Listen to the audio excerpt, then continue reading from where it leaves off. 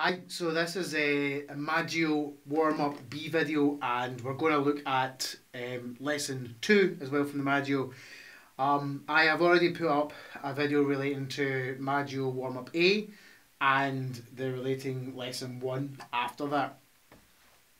Throughout the whole Maggio system, the warm-ups evolve essentially like an expansion of, I suppose, difficulty, but maybe think about that more of intensity, and also in terms of, I suppose, how much the trumpet is going to be in your face, um, the degree of familiarity with the pedal register, comfort of playing down there, and then as you go in through the warm up C and obviously warm up D as well, we look at more of the traditional types of exercises where you have flexibilities as well, and some endurance work too. There will be other videos coming along specifically looking at flexibility exercises from Charles Collins and from Max Schlossberg. Some of the Arbin material has already been recorded. It's all out there, but for now we're sticking with Maggio warm-up warm-up B. Warm-up A is quite straightforward, must have been in my head, in that it's a descending major arpeggio, and that takes us down into the pedal register. So if you're not familiar with that, this one sounds like.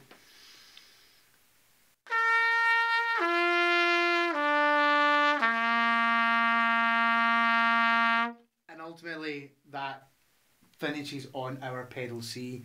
Short warm-up break, and then the natural progression of things would be that you progress on to lesson 1. And if you're comfortable with that, then it's lesson 3 and lesson 5. And they all recommend that you start with warm-up A. So today, warm-up B is slightly different. We have a slightly different approach, and we're looking more at a slurred motion and a movement throughout degrees of the range where we have to employ a little bit of tonguing as well. So warm-up B starts in the same place, starts on our C, but instead of doing an arpeggio, we do some descending chromatics, okay? So this is what warm-up B essentially is. I'll go through the whole warm-up, and I won't make you sit all the way through it, but essentially we'll go through the whole thing and then we'll finish up in the same place at our pedal C. So here we go.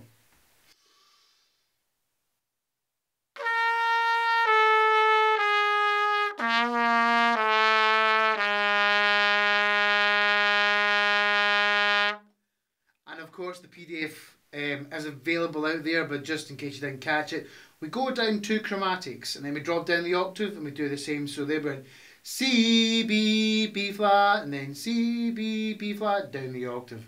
And for me, the trick for it, or not the trick for it, the point of it is to keep the air flowing from that first articulated C, even though you've got to drop down the octave to your next articulated C before playing C, B, B flat again. It's one continual stream of air. Okay, so carrying on downwards now.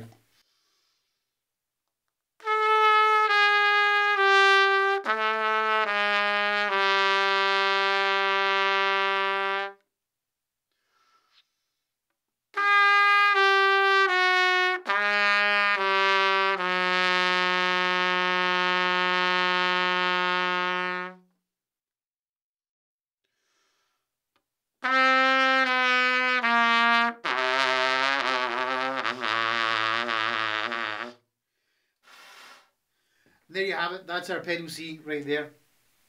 I suppose I'm rushing through these a little bit, but the main thing is I would normally play them a little bit slower. But providing you're carrying the sound all the way through and you're taking the time to make sure that each of the phrases, the 3 notes individually, are all nice and clean, and then the 2 3-note phrases, so each of the 6 notes are all nice and secure, then that's all you're really looking for. Warm-up A should have already introduced us to being in the pedal register and what we do with our mouth and being nice and relaxed. There's no extra literature for the start of warm-up B in terms of what the Maggio system says at the beginning of warm-up A, so the information is exactly the same. We'd have to think of our ta type of sound and trying to keep our throat open when we're going down, and not forgetting that our support is really, really important in the bottom register as well. I find that if I don't support properly, then I find it's hard to play a pedal C as it is to play a top C. So that support is really, really, really important. So from here, we take a 5-minute break and then we go into Maggio lesson 2.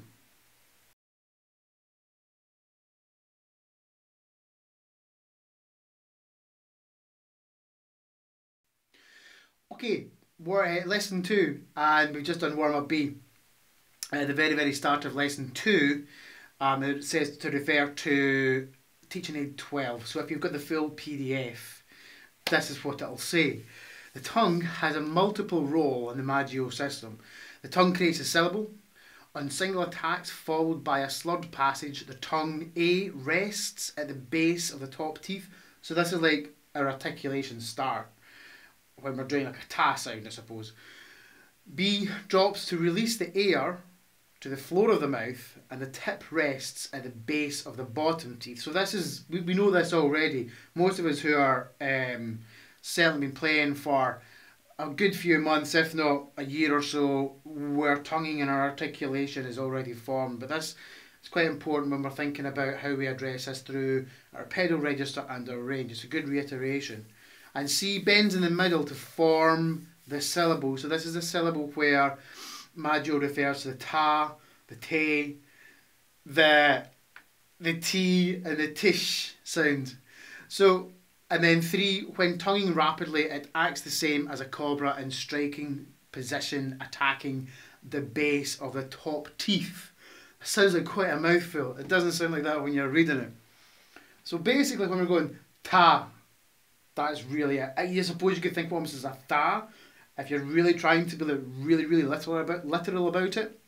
But the main thing is that it's like when we tongue from our teeth, can't see because of the light in my teeth. So when we tongue, start our tongue position, this is the tip of our tongue and this is our top teeth. Tongue comes away from the top teeth, so they've got a clear air passage through here. And this is the back of our tongue. So we're going like ta, etc. That's through the range. And if we're going ta, ta, ta, ta, ta, it's pretty much what's going on. At least that's what it feels like in my mouth when it's going on. So when we're putting this all together, we have to remember about our air support from our pedal register, etc., all the way into the upper range, wherever we may end up. And also to remember that even though we're going to be moving through the range more in lesson 2, that we still have to tongue with our correct syllables for that register in mind. Okay, so lesson 2, here we go.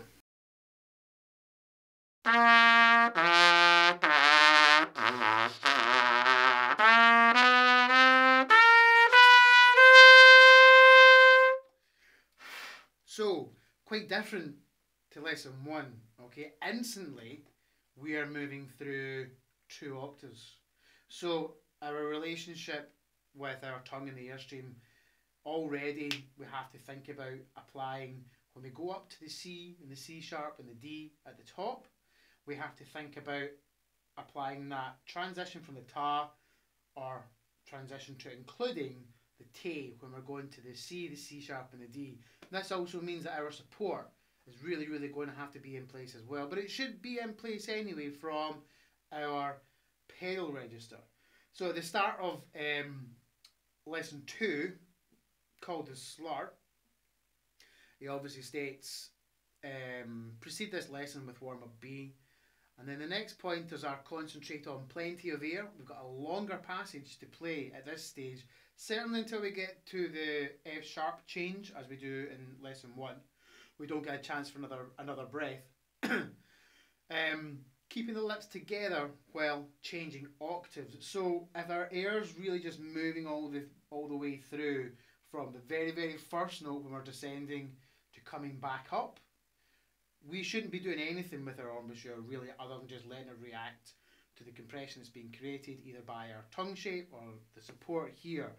And then C, obviously the A and the throat. So even though as we start to ascend again beyond the C sharp up to an E, F, and then throughout all the vowel sound changes, we're still trying to think about keeping our open throat here. That's the main thing. That helps our support mechanism, compression, whatever you want to call it, be connected directly to the back of our embouchure and through the trumpet, etc. Pronounce syllables with the tongue. So when I first started really getting into this, and I'd never done any lesson 2 before, I actually went through the process of almost singing out the exercise. So ta ta ta ta ta ta, that type of thing there. Okay, it sounds awful. Yeah, I know, way out of pitch. I can't sing 2 octaves and pitch down there. So, and then rest as long as you play. So this is quite an important one. Now, I've been doing loads of chat, and it's going to take forever for me to get through the body of this if I rest for as long as I play. But it is a good idea to do it. You can probably push this exercise a little bit quicker in tempo in terms of what you might do with warm-up A. I quite enjoy taking my time with warm-up A in lesson 1. Just because they're longer notes, and you can spend a lot of time really, really thinking and being aware of your tongue position. And then F, it says retain the same embouchure in all registers, which is kind of the same in what he's saying in point B, keeping the lips together while changing the octaves. We don't really want to do anything. We are really trying to learn that our support mechanism here and our tongue position with the syllables that Maggio has provided allows us to push through the register barriers that we might have, our ceilings, whatever it is. It might not even be registered, it might just be how fluently and confident you can sit in an area. And this is all going to come with our nice support mechanism, the tongue position on our heads, good relaxed corners here, etc. And also the open throat, okay? So let's move on. We're going to go down to, we'll do a few, okay? And I'll try and maintain the rest periods for a couple at least, okay? So.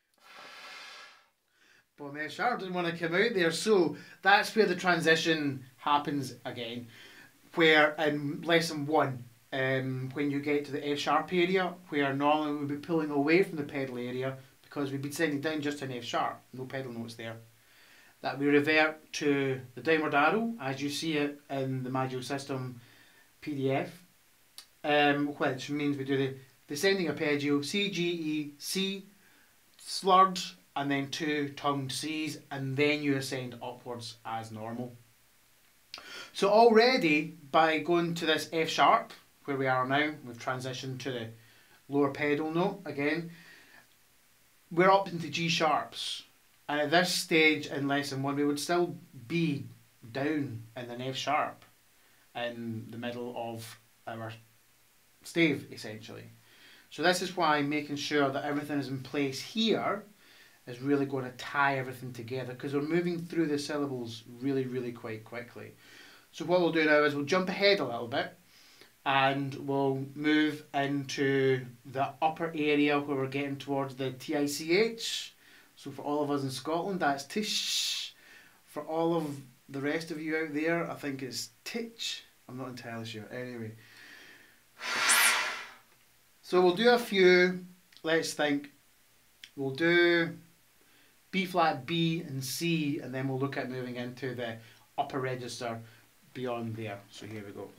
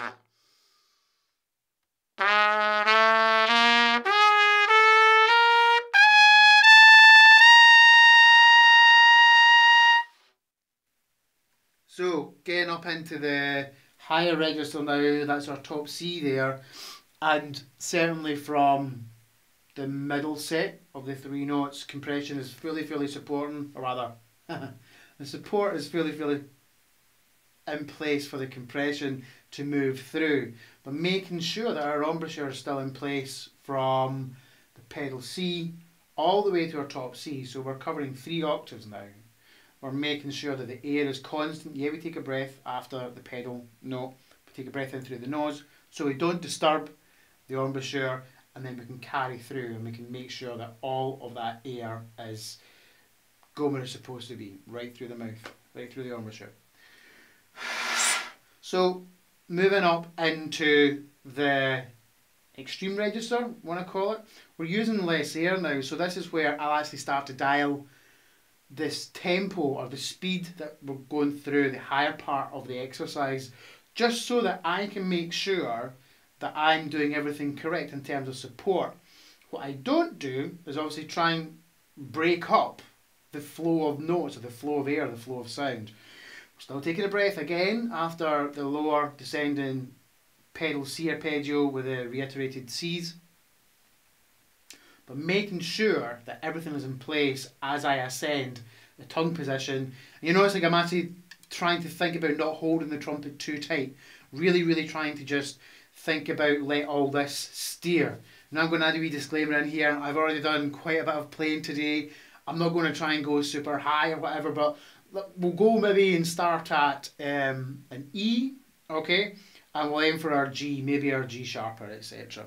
But when we're above that area where our second TICH or tsh is in place, want to make sure we're not blowing too hard. One of the things that Maggio keeps saying is like, there's a little quote in here somewhere in the study that says it's a baby but it'll grow, and he's talking about the sound. So if you can get these tiny little whistly notes to come out, and you can hold them but they're still notes, you know, and we're blowing air through the instrument, we're learning, our body and our mind is learning where our tongue position is, and we're learning how hard to blow here. It's like, if I was to just like knock out a top G, I would actually try and play it more than like literally hit it with a sledgehammer or a baseball bat or something. Because that's really hard to do. That gives our embouchure a lot to do. You're getting a lot of force chucked in there. The start of these notes, when we're compressing, you're super aggressive going, oh, I'm going to play a high note. It's like your chops don't really want to deal with that. If you think about walking up to a lovely grand piano or something and hitting that top note and just going bing, that's all you want to do. The sound's going to carry, you know? And that's what we really need to take away from these lessons. They're not about hammering the notes out. They're about playing in this register, almost like you're trying to turn a B flat trumpet into a piccolo trumpet. So I've talked loads, my chops have cooled down. We'll see how this goes. So we're going to go up to an E on lesson 2, and we'll go up towards a G. Okay, so here we go.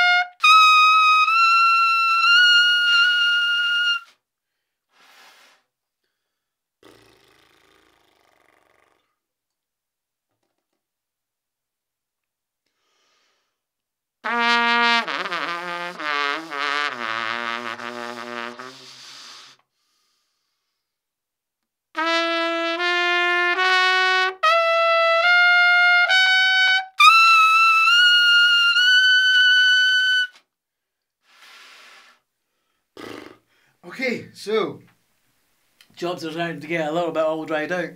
Right then, so that was up to our G sharp, and the main thing that I was hoping would come across is that even though I'm playing those upper phrases slower, the actual interval leap of an octave between each of the phrases is instantaneous, and that's a really, really important thing to try and nail if you're a lead player or if you're playing anything whatsoever. In fact, getting our intervals really, really locked in is one of the most important things. I'm sure many of us have gone to play an octave thing or a strange funky interval, and the pitching of it you think might be okay, but if we've not learned the pitch here, then the chances are, well, let's say we've got a 50-50 chance of hitting it.